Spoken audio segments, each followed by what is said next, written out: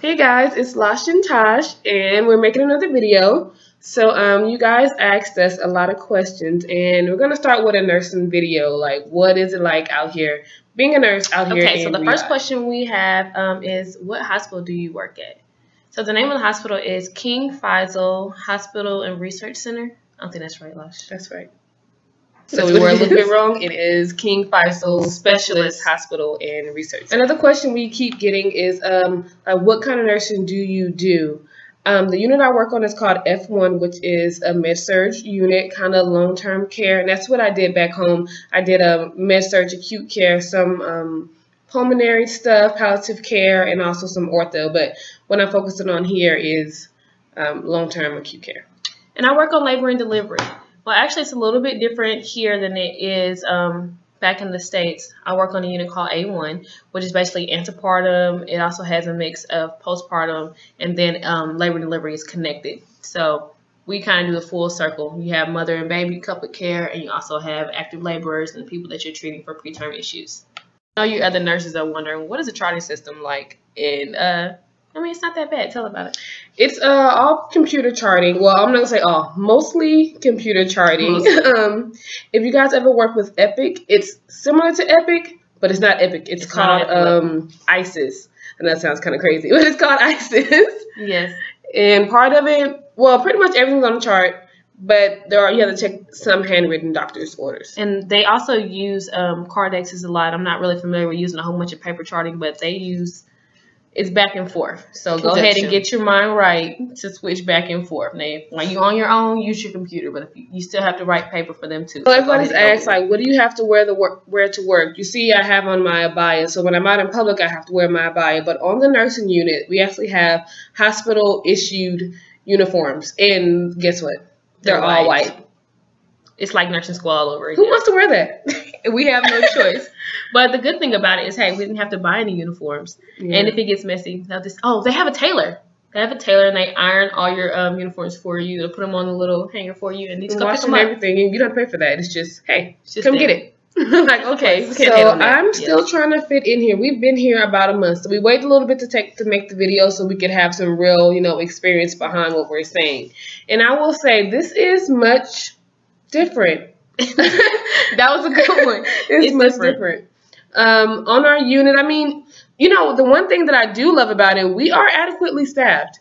The nurse-patient ratio on my unit is 3-to-1. That's unheard of in the States. That would never happen. Especially for acute care, 3-to-1. I'm like, what? Okay. But drawback, they don't really have CNAs or techs, so the nurses are expected to do everything. You're giving bed baths, you're helping them off the bedpan. Not saying you don't do that in the States, but you have people who are designated to help you with that. No, you're doing it. This is you. This is your patient. Sure it's not just your unit though, because some people say they're implementing it. They have stuff. Well, CNAs and care techs are being implemented into this hospital. It's a new thing here. Mm-hmm. So, I mean, our unit has, I don't know, 30 or 40 beds or something like that, and they're one tech, maybe two sometimes, and you got to book with them like, hey, I need you to help me with that. It's not like you got somebody that's assigned to help you with your patient. So, well, sorry for you, because I don't have an issue. Labor and delivery, even at home, is 1-to-1 or 1-to-2, depending on the acuity of the patient. So I'm happy. I'm really happy. But I am struggling with this whole A1 thing, because back home, I'm used to, hey, delivering, make sure your baby's fine, do a couple vitals, and then you go to postpartum. It's not like that here. You're going to do the full round of care. So I'm working on that. Another thing that I kind of find a little mind-boggling here in the States, it's long-term care. So in the States, when you say long-term, you're like, oh, okay, somebody's there 2 months, 3 months. Here, no, 5 years. That's long-term. I'm like, super long-term. Somebody's been here for 5 years. But that's just that's what it is here. I guess everything is more culturally based and it's oriented around the family and taking care of them. So sometimes you have to do things on their time, which there's nothing wrong with that. You should include your patient and your family in there. But in the States, you make your schedule as a nurse of what you're going to do. You're going to come in the morning. You're going to give the meds. You're going to do the bath. You got things in order. And here, the patient's like, oh, no, I'm not ready to do that. Nope, not yet. Wait a minute. And I'm like, I got things to do. It's a lot of adjusting, and that's on both units. My patients, they will decide when they want to take stuff, and you just, okay, Either you refuse or we'll just wait on you. That's just kind of So how it we're is. talking about time management. I kind of have a little story that happened to me. So I had a patient, and the doctor ordered a stat echo. I'm like, okay, I'm asking my preceptor. I'm like, okay, so, are they coming to do it right now? Are they going to take the patient down? She's talking about, well, they're going to do it. And Inshallah. I'm like, but it's stat. Like, this should be happening right now. He ordered his stat. And then I was like, do I need to call the people to let them know that, the doctor wrote an order? She talking about they'll see it. I was like, I feel like I should call. Like, it's stat. And then she was like, so I called the people. And the people were like, so what's your problem? I was like, well, this is the stat order. Like, when you guys going to do this? And she's talking about, is your patient in serious harm right now? I'm like, they're breathing. It's okay. Vital signs are stable. But this is the stat order. What do you mean? She's talking about tomorrow. Like, I'm not even gonna say like an hour or something. They got a good time frame in the stat. Like, I think it's an hour or something. Tomorrow it'll get done. I'm like, this is stat. Like, no, it wasn't stat. I was kind of nervous about that, but I guess that's how it is. I don't really want to need nothing stat here. Cause girl, they ain't gonna see you tomorrow. I might be dead by then. I'm glad your patient was still there. She was okay. Barely. I don't know why they making stat stuff for tomorrow. I will say one pretty good thing is that you have a preceptor for a good chunk of time. In the States, you don't get as long. Like if you do a travel nursing contract, you may get 2-3 days. Here we have almost 2 full weeks, and you have somebody with you at all times, and they're going to show you, and they're super supportive. And they know that you don't know the language. They know that you're used to, you don't know what you're doing here. I mean, they know you're a nurse and you can do your job, but you don't know how things work at this hospital. They're a good reference. I will say that. Because I didn't expect to have as much support as I did coming and having experience as a nurse already. I thought it was going to be like, hey, you got 1 or 2 days, get out there and do it. No, they're going to make sure you know. So if you mess up, hey, they trained you. That's your fault. So the last question, or the most important question, I think, is everyone's asking, well, what is the hardest part for you there?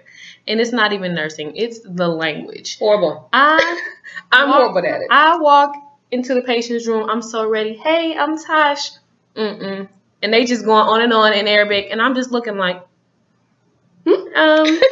And that's when my preceptor comes in handy. So we have learned a few words, but still, like, I only am ready for generic responses. If you come at me with any more than yes, no, maybe so, it's too much. It's way too much. And I'm like, okay, pause. Yeah, it literally took me, 10 minutes to find out my patient wanted, some extra sugar. And I only knew because they had some coffee next to him, and I had to use my reasoning skills. It was only 2 packets there. I was like, she probably needs some more sugar. But I have learned the basic greeting, so don't judge my Arabic. But I usually come in and I say, Kip Halik, Ana Tash, Mama Redo Ilio. And that basically says, good morning, my name is Tash, I'll be your nurse today.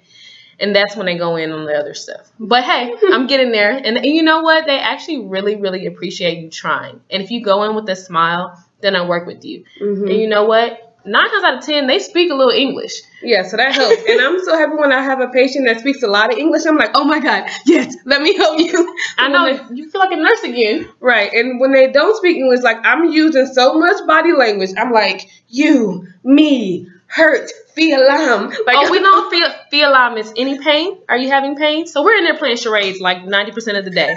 But you got to do what you got to do. And everyone is saying you're going to catch on. I mean, people who work with us, a lot of them are expats, so they didn't come in knowing Arabic. We have people from the Philippines, people from the Netherlands, people from New Zealand, Canada, everywhere. So most people don't speak Arabic, but they've learned it. And then they also have an accent from their native land. Half the people on my team are from South Africa. So imagine someone with a South African accent trying to speak English, but then trying to speak Arabic on top of that. So I'm still trying to figure it out.